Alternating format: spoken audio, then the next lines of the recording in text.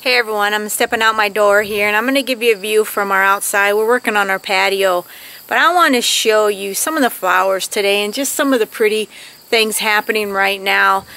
As the nights are getting cooler, the flowers really bring on a really pretty colors out in the landscape, and I just want to share them with you before the weather changes here in the Midwest. Okay, so there's my pond view, and as you see the mounds of dirt here, we're doing some remodeling. But outside of that, I'm going to take you over there to some of the beds, and they're just beautiful. Some of these flowers will be collecting some seeds from also, so I'm going to be sharing that with you. So let's get going. Here in front of you is the Evolution Salvia. Now I have grown this one for years, and in mass plantings it is so attractive. This thing can tolerate some crazy heat, sun all day pretty much, and just look at the blooms on it right now. I am going to try to save some seeds from this one, but I am not sure. I've never seen them self-seed, so I don't know if the seeds will be good. We'll see. But this is something I want to try. But look at this. Let's get you a close-up. Again, this is the Evolution Salvia. It's just one of my favorite plants for a full sun area. The bees, the pollinators just love this plant, and during the day it's just full of them. Isn't that attractive? That's one of the flowers I wanted to share with you. The next one is the New Look Celosia. This one I've grown for years. I'm also collecting seeds from this one, so they may be available later. How attractive are these flowers? The leaves kind of start out green and then they turn to a burgundish that match the plumes, the burgundish reddish plumes so well. I mean, this plant is in the sun pretty much of the day also, and it is thriving out here. I just love it. It's only about a foot tall, maybe a little bigger, and it's just one of these that I just love. I planted it in mass plantings. I love to plant that way, and I always save some for me because these are a special one. Right here, this one is such a sunny flower. It's a zinnia. It's in the Profusion series, and it's a very attractive, long blooming, all summer blooming plant, and it's a good cut flower also. But I love these flowers here because the butterflies love them, and they are attracted to them. Painted Lady Butterfly really likes these zinnias. Having them in apricot, yellow, and then down here is the cherry of that series, and they're just gorgeous, aren't they? One of my favorite grasses is the rubrum red fountain grass. Doesn't winter here, but I don't care. It is one of the most attractive grasses here in my landscape. Look at the big one over here. This one's in a container, a big pot, but there's several in there, and it just really puts on a show, especially when the wind is blowing a little bit and the sun's on it in the right direction.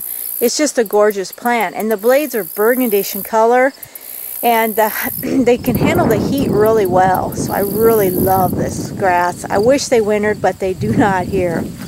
The next one here, look at these grasses, and I put these in pots with the petunias, some of the petunias that came back. This grass here is the Pennisetum Ruby Mountain grass. I grew it last year. These come from plugs. I do not know if the seed is viable on these. But you know, just for fun, I may try to save a little bit and to see. But it's a very attractive green grass. But the plumes are what really put out a statement here, as you can see. Just watch them a minute. And they've got kind of a pinkish color to them. Do really good in heat. Have been doing really well in our weather and sun. They get sun most of the day. And they just are very attractive. This one is a real favorite of mine, and it's kind of a nice aggressive vine, but not overly aggressive. Look at all the seed pods on that. So this is a hyacinth bean vine, and it is really doing very well in our weather right now. Check out all the seed pods coming. I am going to have a lot of seeds from this if they come on before our frost. So look at the beautiful flower.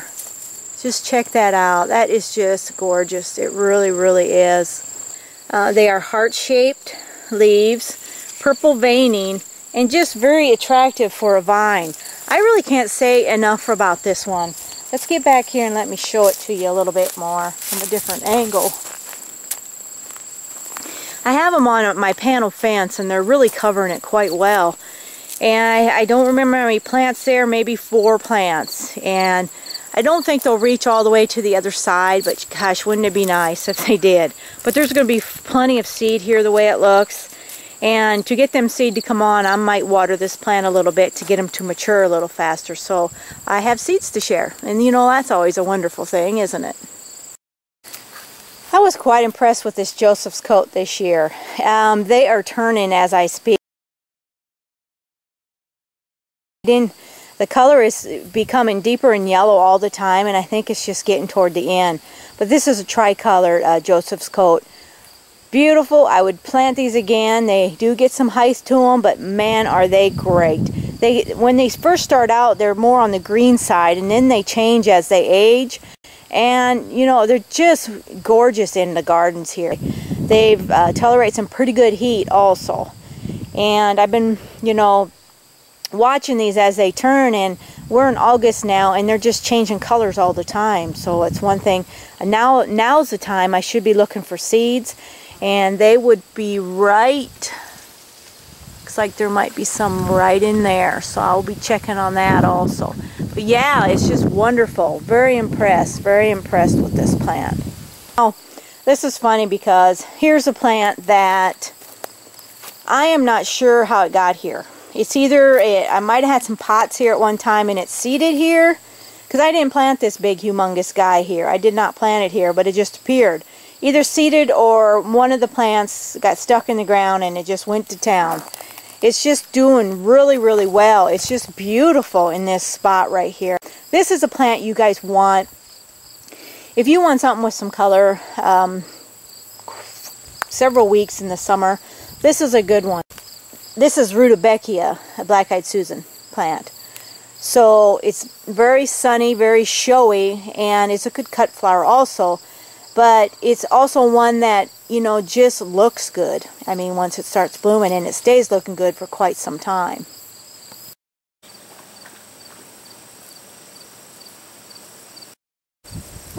Isn't she pretty? Well, I hope you enjoyed that little tour. It's just my gardens are, I wanted to get a little bit on film before things are all said and done. And I love sharing in either vegetable garden or flower garden. I just love sharing. I plant a lot of flowers because it brings a lot of pollinators here to the garden. And this stuff just puts a smile on your face. I mean, this stuff is just so pretty.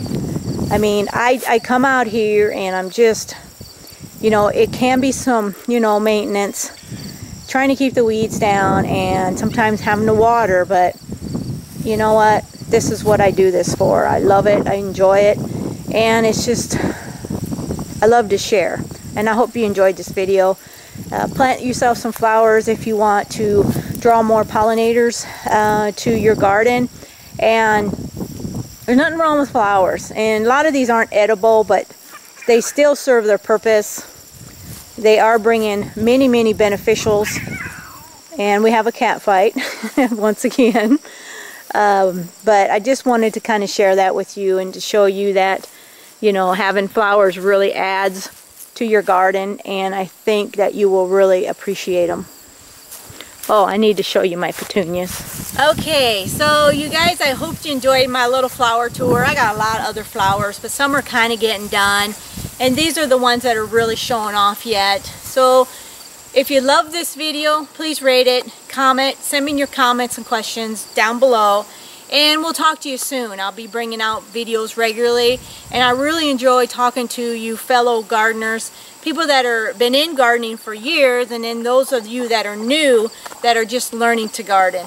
So we'll see you next time, and take care.